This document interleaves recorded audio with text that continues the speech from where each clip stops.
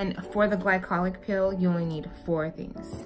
You need your fan brush, you need the glycolic acid, you need some pads, and you need your prep solution, be it acetone, alcohol, or something like this. So actually you'll need 5 things. You're gonna need a neutralizer, and I just use baking soda with a little water. I use about 1 teaspoon of baking soda with about 1/4 to 1/3 cup of hot water so that the baking soda totally dissolves in the water. I just want to say that glycolic peels are so easy. They're super easy. Very simple. I know a lot of people or professionals, they like to complicate chemical peels, and they're really easy to do yourself. You just have to educate yourself, read the right materials, and be super careful. First thing you need to do is wash your face. So this is my Ebony cleansing face bar. This is amazing. I love this. I have it in a towel because it's wet and I don't want it to get all over my hands. So I wash my face twice with this. It cleans really, really good without, like, I don't know. It is kind of drying, but it's like not as drying as something else. I have my peel prep solution. I have my cotton swab thing, and I'm just gonna soak this up really good.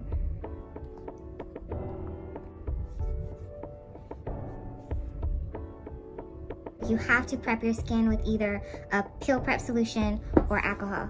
70%, 90% alcohol, or you can use acetone, but you have to do that to defat your skin, to remove any excess oils in your skin. And you need to do that wherever you plan on putting this peel. You have to do it. So if you want to do your lips, then you need to defat your lips. The glycolic acid I'm using is only 10%. This stuff it's powerful. Like the 10%, like it's crazy. So anyway. This is MEDPEEL brand. It comes with this pump. I'm going to use this brush. I'm just gonna squeeze this. See, it's like a gel. It's just a gel. So I'm gonna put 2 pumps on there, and I'm gonna start on my cheeks because my cheeks need the most work. This says daily exfoliator on it, and I'm not sure if I would use this straight on my face every day. For me, I don't think I would do that. I think that would be overkill. So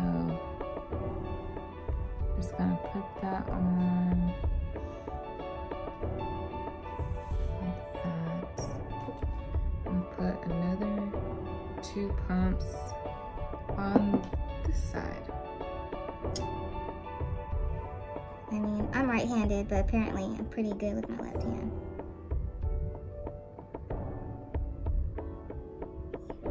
Gonna add 2 more pumps.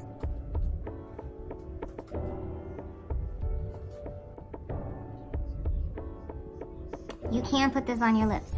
I'm not gonna do it this time because my lips just peeled really good tonight, and I scrubbed that skin off. I really like to use lemon, just straight lemon or lime juice, because that makes my lips peel really good. This stuff tastes like vitamin C, which is not a good taste. And so I'm gonna leave this on for about 15 minutes. And right now it's just tingling. It's sticky. It's a little sticky, a little tacky. And it's just this tingly, itchy sensation where I just want to scratch my face. It's annoying, and it used to be really, really, really intense. All right, so I'm gonna use this old cut up piece of t-shirt. I'm gonna dip it in my neutralizer, and I'm just gonna wipe my face with it.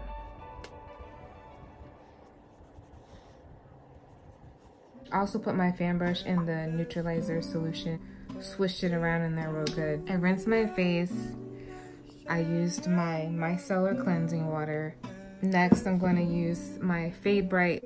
Okay, next, I could either use this retinol serum or I could use this vitamin C. For no particular reason, I'm going to use the vitamin C. Next is this Clean and Clear Salicylic Acid Moisturizer, Embryo Lease Moisturizer. So next is this, the green version of this Ebony Daily Moisturizing Lotion. And that's it. That's the end of my glycolic peel routine. You got the prep, you got the peel, you got the post routine, and that's pretty much all I do.